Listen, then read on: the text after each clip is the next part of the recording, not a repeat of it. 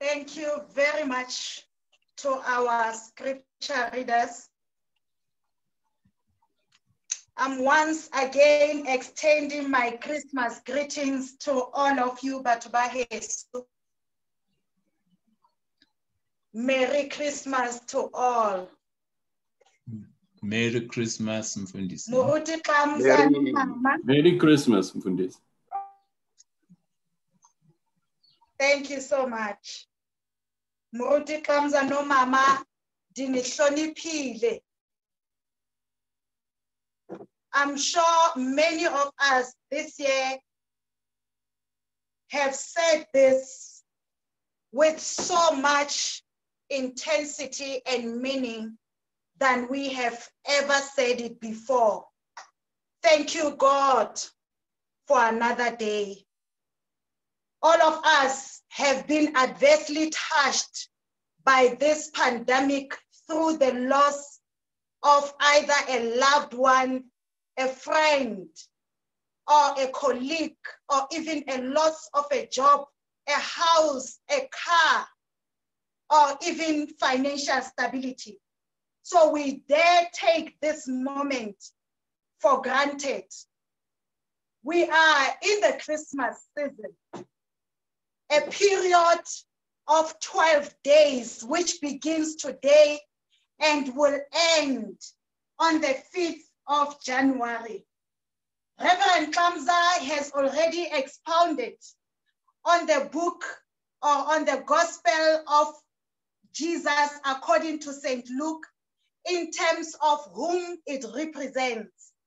It is for the outcast, for the lowliest, for the lonely, the isolated, the poor, the women, the nameless, and the vulnerable. The author locates us in Bethlehem. Here we have out of a wonderful revelation, a group of shepherds. Shepherds then were known to be at the bottom of the bottom, the last on the line. I can't say that has changed much today, because when a shepherd happens to pass by and ask for a glass of water here at my home, I do not invite that shepherd in, but I choose to serve them while they are right at the door, because we believe that they are dirty and smelly, therefore they will leave the smell in our house. I can imagine that no parent then or even now wished or wishes for their child to be a shepherd, because a shepherding altogether had no social status. Nonetheless, as lowly, as unknown, as unschooled as they are, the writer shares with us that God shines the prophet Isaiah, what he once prophesied in the Old Testament, is fulfilled through the shepherds. The angel appeared to them in the field and announced to them that the birth of the Savior is here. The Bible says, when the glory flashed and shone on them, they were terrified, they were frightened. But the angel calmed them down and said, do not be afraid. Fear not, because I bring you nothing but good news. A Savior has been born in the city of David this day. The angel went on to give them a description of how they will recognize this miracle. You will find him wrapped in a cloth and lying in a manger.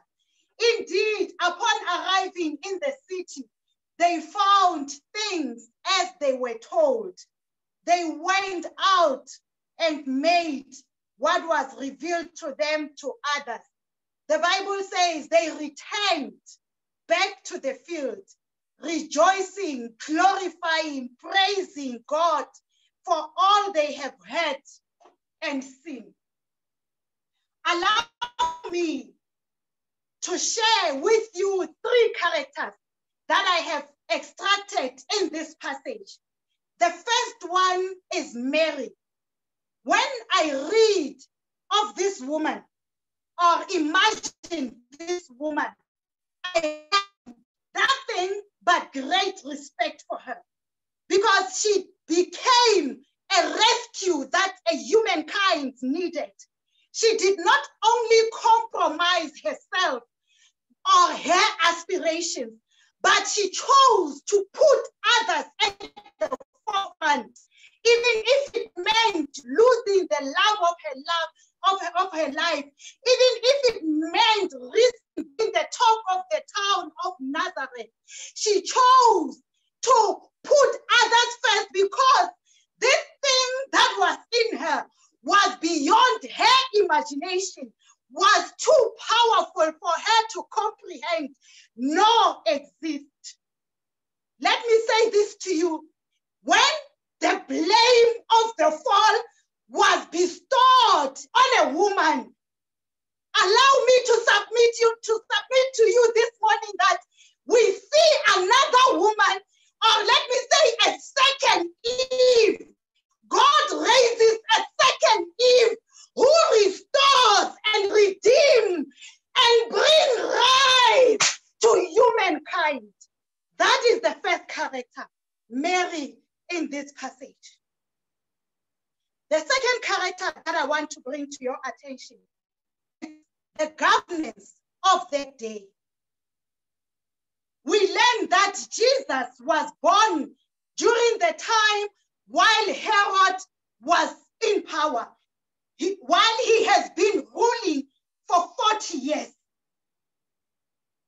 Herod, who had sent out a word, or rather an instruction for the killing of boys.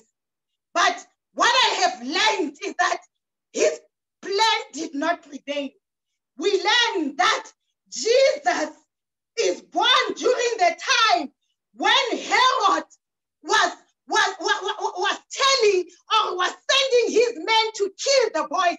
And today we have Jesus of today, who is born today, during the word that is sent out by Herod, the word that is sent out as killing the church of Christ, which is Jesus. Herod of today is COVID-19, but Jesus who prevailed then is Jesus who prevails today.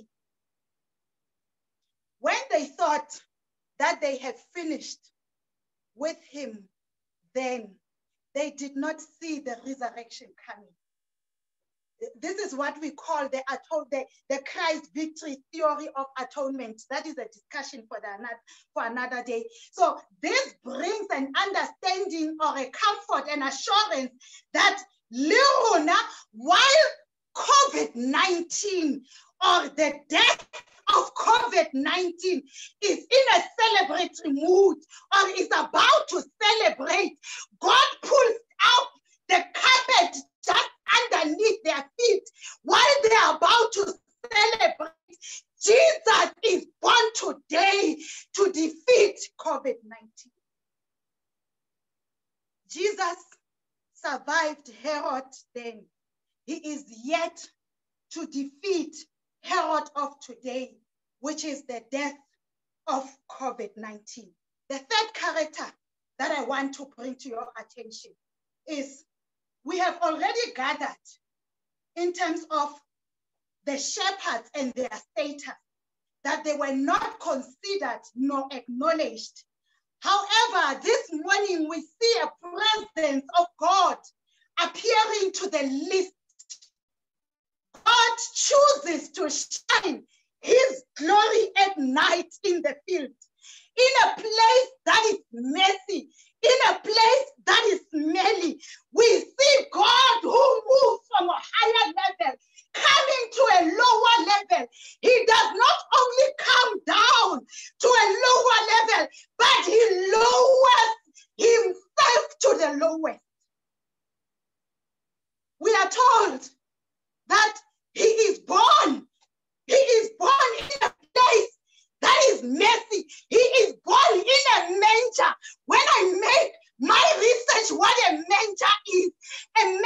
is a filthy place where cattle or animals are fed. This is where the angel says he will be wrapped in a cloth. He will be lying in a manger. That is the third character. You cannot be in God's presence because the angel says, or the reading that we read says, when they were told, or after this presence of God, they were frightened. You cannot be in the presence of God and not be frightened. You cannot be in the presence of God and not shiver. Ask Moses, he will tell you. But he says, the angel says to them, do not be afraid. Fear not.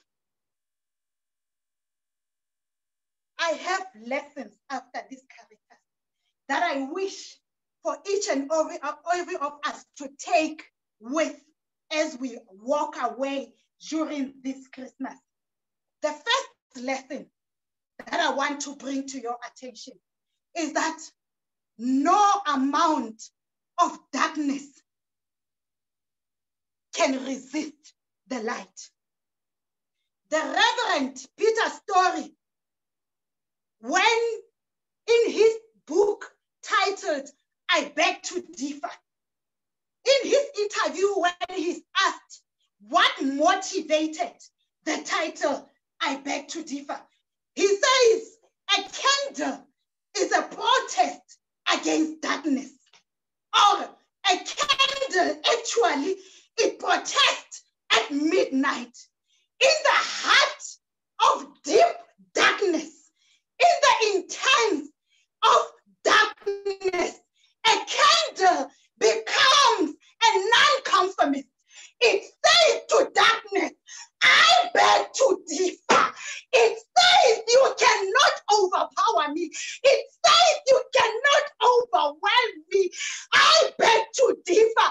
This is what we attest this morning with the prophecy that happened in the Old Testament when Isaiah said, the darkness will no longer be there. The gloom and the anguish will no longer be there. We see a light shining to a group of shepherds. We see a light shining in a place that is filthy. God says, God being the light, it penetrates the darkness, saying, I beg to differ to the circumstances of this world. That's the first lesson. That no amount of darkness can overpower the light. It says, I beg to differ. Secondly, the lesson that I want us to take with as a takeaway when we go home is that this good news is personal and is present. Let me tell you why I say that. The passage that we read, or the other translation says, for unto you the child is born. Meaning, for you the child is born. The child is born today. I don't know if you understand me. The reason I say it's personal, for you the child is born. The reason I say it's present, the child is born today. A light from above, or a light from God dwells among us. John, when he speaks of this light, he says, in the beginning was the Word. The Word was with God, and the Word was God himself. He goes on to say that flesh, or God became flesh and lived among us. The good news is personal and present. For you, the child is born, not any day later, but today. Meaning that God, when the reader of the writer says, for you, it means that When he came down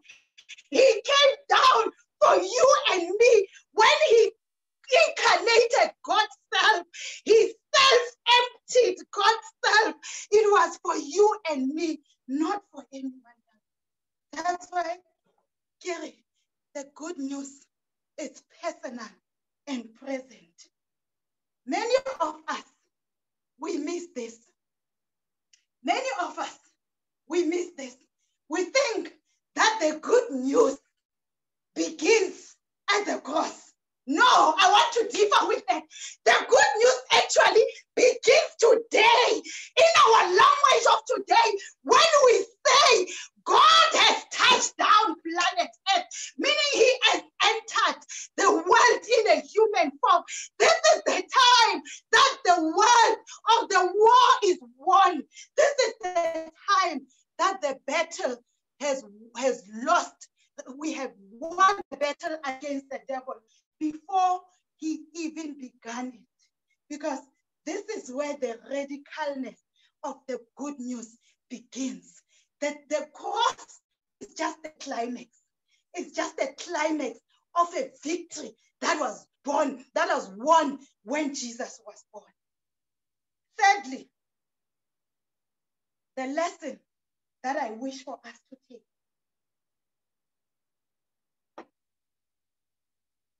is that this light is not contextual.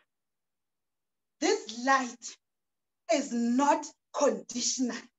You know, the systematic theology taught me that I need to put everything into context in everything that I do. And with this light, because this light is not conditional. This light is not contextual. It's not for others only, but the light is for all. The light is not contextual. The light is not circumstantial. The light is for everyone. The light is for all nations. The light is for women and men. The light is for the poor and the rich. It's for lesbians and gays. It's for Christians and non-Christians. It's for the high and the low. It's for the kings. It's for the servants. That is what we are learning today. That perhaps we ask ourselves this question. Then why didn't this light shine on many of us that we consider ourselves important, that we deserve this glory? But let me tell you, you and I perhaps would have missed this glory because we would be too busy looking too high and missing the things of God or what God offers freely to the lowest. Because what God offers, he comes from a place of highness. He comes to the lowest. So you and I would have missed it. That's why he chooses to shine his light in the field. In the field. Because we tend to busy ourselves with things of this world and miss the light of God. And God knew, because if he chose to shine this light in the temple, or if he chose to shine this light to the dignitaries of the state, that light would have not been entertained. It would not even have terrified them.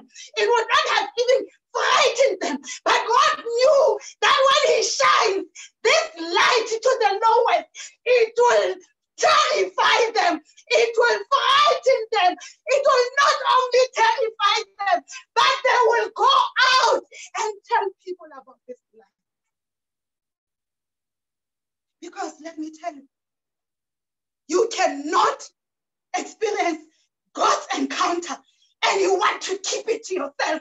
No, you experience God's encounter and sit down. You don't experience God's light in the midst of your darkness and you want to keep quiet and you think it's a private matter. No, we don't do that. You don't experience safety or you do not survive level 5 of lockdown and you think it's not the light that's worth sharing Oh, batho ba heso. How kopana le Modimo? How kopana le Modimo?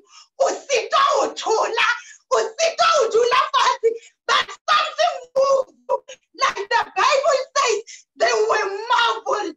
They were in awe. Therefore, they moved from where they were and they went to tell people about this light. They went to tell people about this light. They went to tell people about this light. And when they tell people about this light, when they went back, the Bible says they went back rejoicing. Reverend Kamza last week spoke to us about rejoicing, that we need to rejoice and rejoice. It says they went back rejoicing. My understanding is their circumstances were still the same. Nothing has changed about their social status. They were still shepherds, but they went back rejoicing. This says to me that we do not have to wait for COVID-19 to be over, and then we think that's when we will start rejoicing. We do not wait.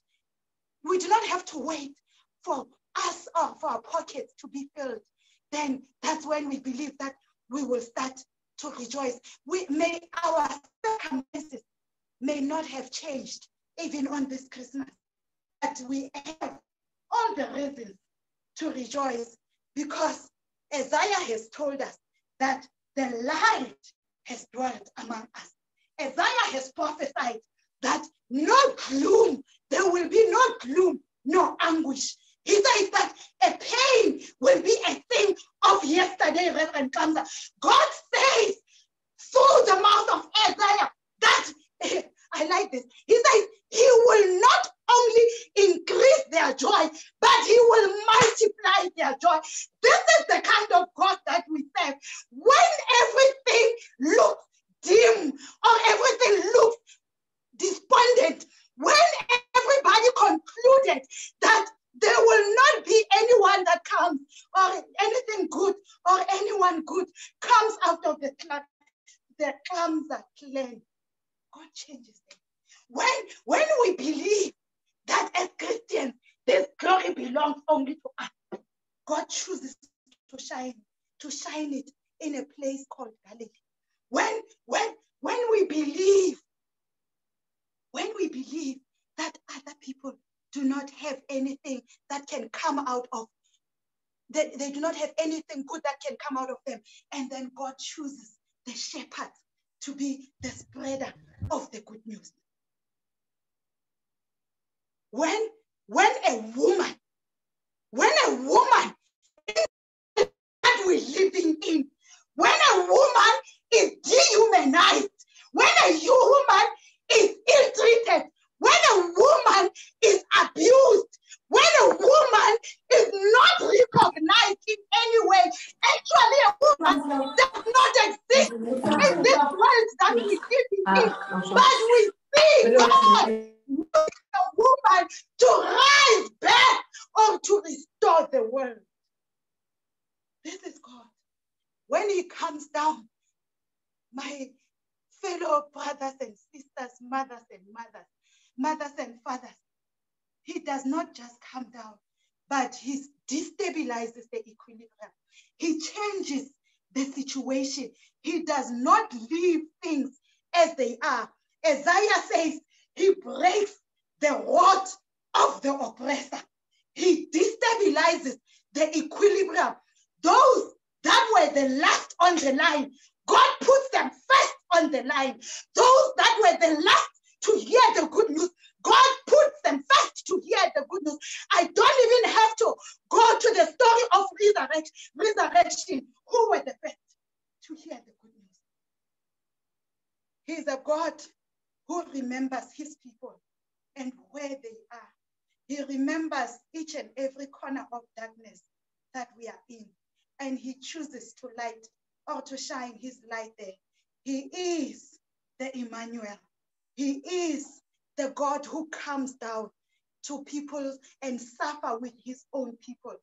God who does not only look from a distance, on our challenges or struggles of this world, but is a God who comes down and suffer with us. I asked the question, or I said perhaps many of you are wrestling with the question of, is Christmas still relevant today? Yes, Christmas is still relevant today because a wonderful counselor, everlasting God, everlasting Father, Prince of Peace, mighty God is born today. It's not only a child that is born, but God is born today. God is born for you and me. So he says, you will name him Jesus. You will name him Jesus, a Hebrew name, or it is derived from a Hebrew name, Yeshua, meaning to rescue or to save or to deliver. Yes, Christmas is still relevant. Therefore, we continue retelling, reciting, repeating the story of Jesus, because this is where we anchor, or the fundamental truth of our faith is actually anchored. This is not on, it's far deeper than the theology that we learn, but it's finding the significance in the simple, the simplicity that God brings to us in terms of the birth of Jesus, what God does through the birth of Jesus in our lives. In the name of the Father, the Son, and of the Holy Spirit. Amen. Let us pray. Modimo re a leboha. Kreste re a leboha. Moya o halalelang re a leboha. E fela ka nnete ntate ya nang le matla. O ntse o le modimo wa mehleng ya megologolo, tshepo ya dilemo tse tlang, lefika le setileng, dithaba di so tswalwe, lefatshe le so boptjwe, e sale o le modimo ya sa balweng le dilemo. Modimo, lentswe la hao ke matla ho rona ntate ya nang le matla, ke dijo ho rona ba lapileng, ke diaparo ho rona ba hlobotseng, le hoseng hwa letsatsi mmabaledi wa maphelo. Re rata ho leboha hobane lentswe la hao ke moo re fumanang dikarabo teng ntate ya nang le matla, ke moo re fumanang tshepo mmabaledi, ke moo tumelo ya rona tiswang teng konyana e ntle ya legodimo. Jwale thapelo ya rona hoseng hwa letsatsi mmabaledi maphelo, kore in this Christmas of 2020, the year that is different to many, the year where we have experienced your grace like never before, the year where we have seen your work like never before. Ntate ya nang le matla, continue to work and reform us, mmabaledi wa maphelo, rebuild us and start us anew, ntate ya nang le matla. Do not start with anyone else, but start with us, ntate ya nang le matla. When we go out and spread the news of your life, then we spread based on our experience and an encounter with you, mmabaledi wa maphelo. Re a kopa mmabaledi wa maphelo, re a o rapela, re a leboha modimo, hobane ha yo modimo ya tshwanang le wena. Lebitsong le matla, lebitsong le bokwang ka o sa feleng, e lebitsong la Jesu Kriste morena le mopholosi wa rona. Amen.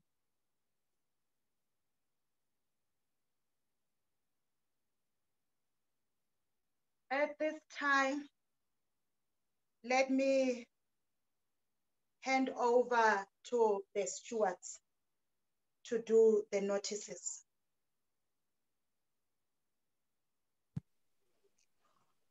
Thank you, Mfundisi. I greet you, and I greet the Calvarians, and I would like to say Merry Christmas to everyone.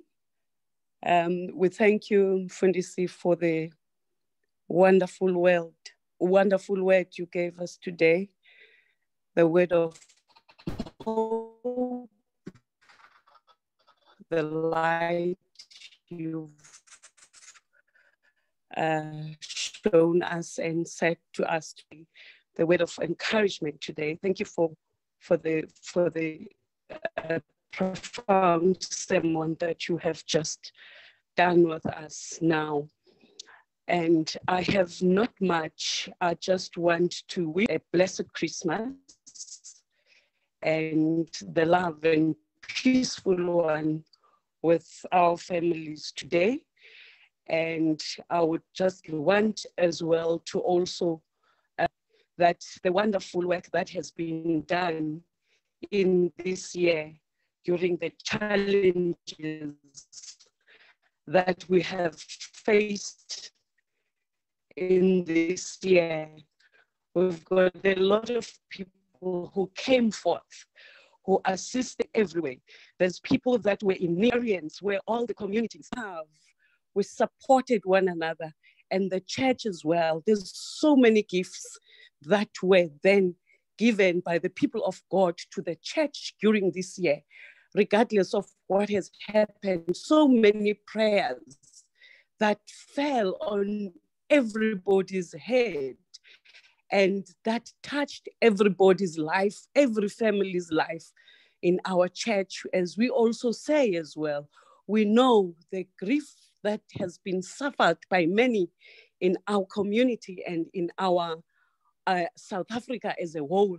But we still say today, Mfundisi is telling us that hope is born today, is telling us there's still light. There's no darkness that will supersede the light. I am saying today to everyone, Merry Christmas. We thank the Lord. We thank God. We are blessed to have such a community, and we are blessed to have all our ministers and all our preachers who carried us through, who gave us strength from the Lord during this year. As we do not have any notices that are that we still suffering now due to the changes, we will still announce as well on all platforms as we are going to meet, I think, if I'm correct, in the next Sunday as well on this platform at 9 o'clock. It will be the next year Sunday of 2021. We are still working on also streaming on Facebook. Please bear with us, but we will still be here on Zoom, and we will notify and send out all the announcements that need to be sent out on all the platforms. Thank you, Calvarians. Thank you, Mfundisi. God bless. Thank you, thank you, Mama Dulani. As we bring this service to a close, Brother Sidima, may I ask that we move to the closing prayer?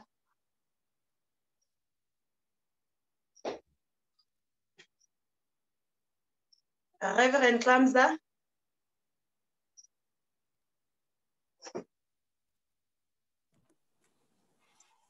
Is Reverend Klamza with us?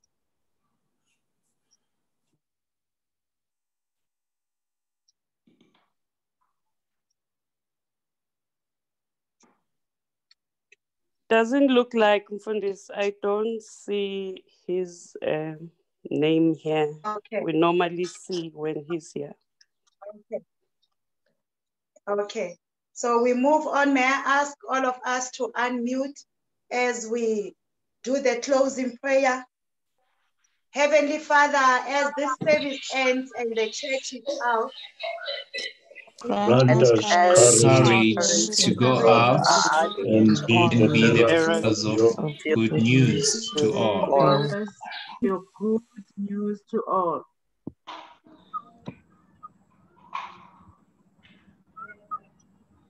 Heavenly Father, just as we have received the gift of Jesus, who is our light in darkness, help us to shine this light through and among your people and dispel any darkness in the world.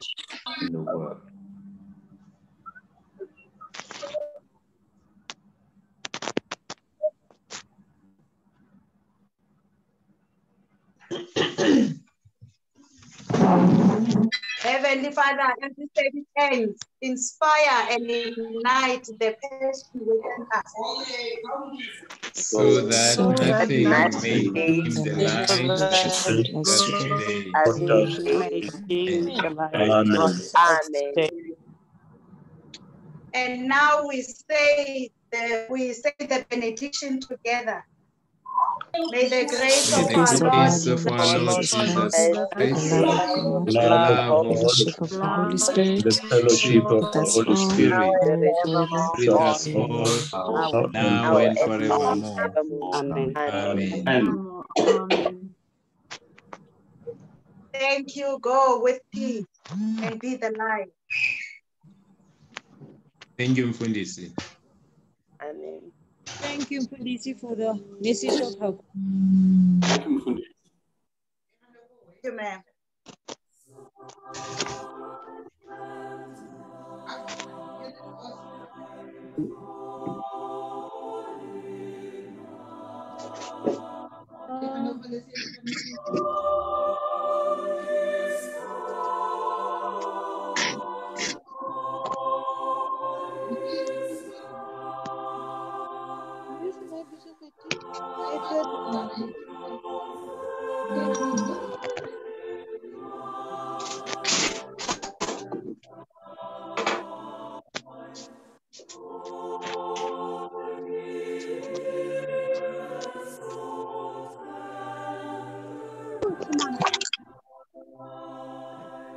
Mommy, who moved you?